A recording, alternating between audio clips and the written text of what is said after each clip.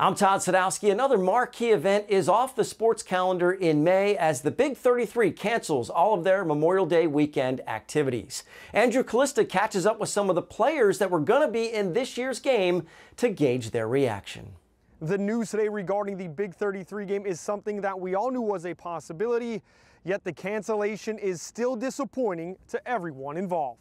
The official announcement came this morning that the 63rd edition of the Big 33 game would not be played.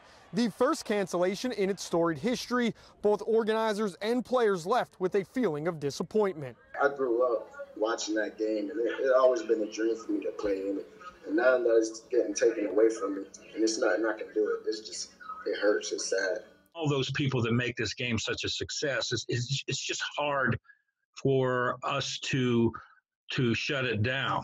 It's just, it just kind of stinks right now, but you just got to go with the flow and just try to stay positive.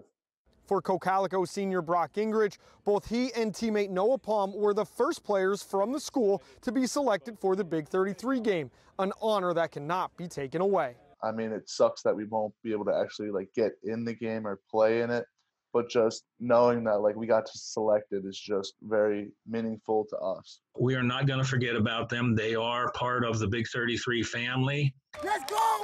It's game time! That is Ronnie Kent, Dante's older brother, who played in the game in 2018. One of the best memories Dante has about that game, watching Ronnie and his buddy. Watching my brother and his buddy make handshakes and all that stuff, he hyped his buddy up.